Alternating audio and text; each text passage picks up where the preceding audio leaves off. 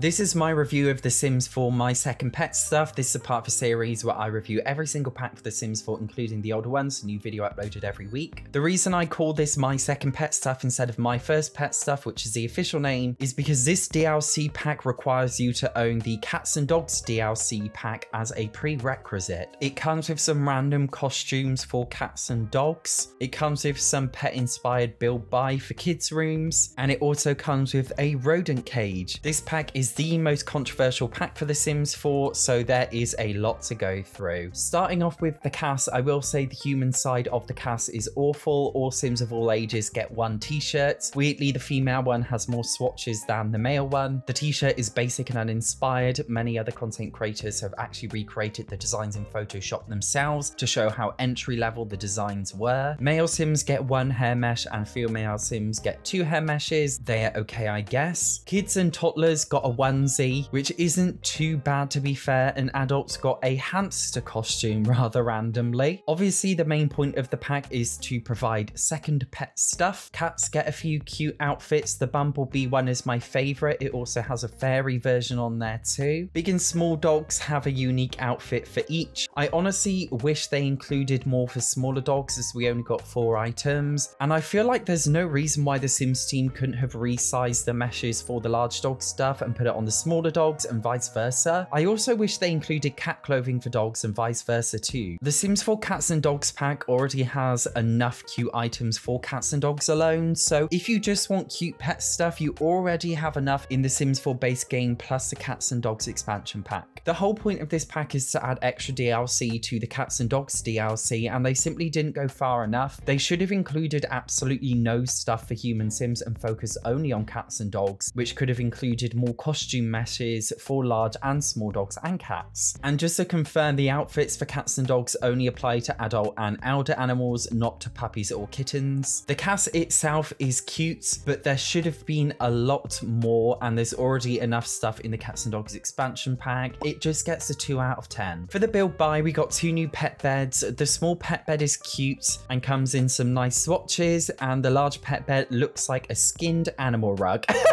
Both are as flat as a pancake, and I would have rather more plush beds, especially a pet bed with a shelter over it like the cute ones that cats get in real life. They're just too flat for me. The pack comes with various random stuff to fulfill the cute aesthetic in an attempt to likely appear to younger audiences, even though The Sims 4 is a teen plus game. There are various pet things, but most of these just feel like redesigns of the same old meshes of the pet stuff that we already got in the Cats and Dogs expansion pack, and I would have rather some new gameplay stuff for cats and dogs. The pack comes with a definitely not humane aquarium coffee table. It's aesthetic only and does not function like an ordinary aquarium in the game. The blinds actually look nice. They're probably the only things I ever really use from the build buy of this pack. The pack comes with paintings that look like hamster pipes. Again, I'm not really sure what this is about, and I don't know anyone who's ever really used these, but I guess you can add them to kids' rooms and mix and match them. Some of the buy stuff is okay to be fair, but most of it should have been included in Cats and Dogs. There's also, by the way, literally no build stuff, only buy stuff, so that's an issue. The buy stuff appeals to a cutesy aesthetic, but seeming that most Simmers are older, I'd recommend the pastel pop kit if you want a cute vibe, because it feels more adult, or at least suitable for teen rooms plus and kids rooms. Also, I think it's important to point out that a lot of the stuff in the My Second Pet Stuff pack looks like the exact same designs as the Cats and Dogs pack. As you can see, these yellowish things with the Cats and Dogs pack on the left and the My Second Pet Stuff on the right are literally identical in design. This has led many people to believe that the stuff in My First Pet Stuff was allegedly meant to be put in Cats and Dogs, but they later on decided to upsell it as extra DLC for the Cats and Dogs DLC. This pack gets a 1 out of 10 for the buy stuff, and if it wasn't for the blinds, it would have got a 0 out of 10. In terms of gameplay, this pack comes with 1 gameplay object, well, technically 4, a hamster cage, a rat cage, a hedgehog cage, and a void critter cage. Void critters, by the way, are like the Sims 4 version of Pokemon. All of these 4 objects have the exact same functionality, they're just slightly different in appearance depending on the animal. As you can see, cats can jump onto the cages, although this stuff pack does not include any new gameplay for cats or dogs. The rodents have hunger, attention, and activity needs seen in the social menu. They can be renamed, and they have various different social interactions. You can play with the rodents, and this involves relieving them from their cute, colourful prisons and holding them. You can also release them, which means they run under the cage and never return, and sets them free, resulting in you having to buy another if you want to fill the cage again. Rodents can be fed treats. You can also maintain them by filling up their food bowls and filling their cages once in a while, although you don't have to feed them or clean their cages much, which I think is a good thing as it doesn't get in the way of normal gameplay too much. Sims can also study the rodents. For child Sims, this will raise their creativity skill. Only child Sims have this interaction, and studying rodents actually completes your child Sim's homework for the day. This is weirdly overpowered, as let's be honest, homework for kid Sims is a little bit of a chore, so this is a nice and actually slightly realistic addition. Rodents can die. They die if you neglect their needs, but they can also die of age, but you can purchase an anti-aging treat via the vet or via the PC to make them live forever. When they die, there's no death animation or tombstone. Their cages just become empty. Rodents lead secret lives at nighttime, 1 AM to be exact, and sometimes they blast off in a rocket to space. Usually they come back with postcards, which are added to the list of base game collectible postcards. There are an addition of 7 extra postcards to collect. They can also sometimes come back with space rocks. Sometimes you'll get pop-up notifications about rodents doing things like going to raves, or even doing things like donating their organs. This is a bit of a weird, but I guess quirky addition, although there isn't really an animation for this, so you just have to pretend it's happening. As well as befriending the rodents, you can also be very mean to them. When you don't look after the rodents well enough, they can bite you when you take them out of their cages, and this gives a chance to infect your Sims with the rabid rodent fever. Over the course of 3 days, it will turn into full-on rabbit rodent fever, and your Sim actually has a chance to pass it on to other Sims if they get close enough to them if they're not careful. Over the course of the 3 days, your Sim becomes more and more sick, and if you don't give them medicine, which is buyable from the PC, they die. Of course, there is not a Satch on Sims video where either Shanice or Chantal don't die. When the Sims become ghosts from rabbit rodent fever, their ghosts actually appear in the hamster costume, and they are constantly foaming at the mouth, and that's probably one of my favorite deaths in the game. It's quite quirky and fun, but from a gameplay perspective, that's it. Definitely not enough gameplay for the price point. Studying, feeding, and cleaning rodent cages will raise a child Sim's responsibility if you have parenthood. Surprisingly though, there isn't that much gameplay, cross-pack play with cats and dogs. In a weirdly sadistic way, I kind of would have wanted cats to eat rodents like they would in the wild, and as I said before, I would have liked more new gameplay objects for cats and dogs. Traditionally, rodents were a part of the standard pets pack in previous Sims games, but in The Sims 4, they decided to upsell it as DLC for the Cats and Dogs DLC. This pack basically should have been included in the Cats and Dogs expansion pack, and the Cats and Dogs expansion pack should have been called the Pets pack, like in literally every other Sims game. This pack is weirdly extremely popular, and that's because pets have always been popular. Because rodents were a popular part of previous Sims games, EA likely thought they could get away with upselling it as separate DLC in order to make more money, allegedly. And in my opinion, this is just highly unethical and exploitive. EA even removed the trailer for this pack from the official Sims YouTube channel after all of the backlash. But even more controversially, to this day, My Second Pet Stuff is one of the most popular packs for The Sims 4 to date. And that's because I think EA knew people would buy it anyway because people wanted cute gerbils. The gameplay is shallow and the pack in general is unethical and exploitive. It gets a 2 out of 10 for gameplay. Looking at performance, cats can obsess over the rodent cages way too much. Although at first it's like a cute quirk. As you have seen by my B-roll gameplay footage, my cat literally did not leave the rodent cage alone. It was literally way too much, and there should have been coding to prevent this from happening too much, as if you have a cat in the household, they literally do not do anything else but sit on the rodent cage. Other than that though, the pack surprisingly performed very well. It gets an 8 out of 10 for performance. So in terms of my overall conclusion of the pack, My First Pet Stuff is getting a 3.2 out of 10. The only reason the overall score wasn't lower is because the pack isn't buggy, unlike a lot of other Sims 4 packs. I know a lot of you are going to buy this pack anyway because you want cute pets, but I did warn you and I am trying my best to be unbiased here. If you appreciate my brutally honest reviews, I have an entire playlist of them updated every single week here. Thank you so much for watching. See you in the next one.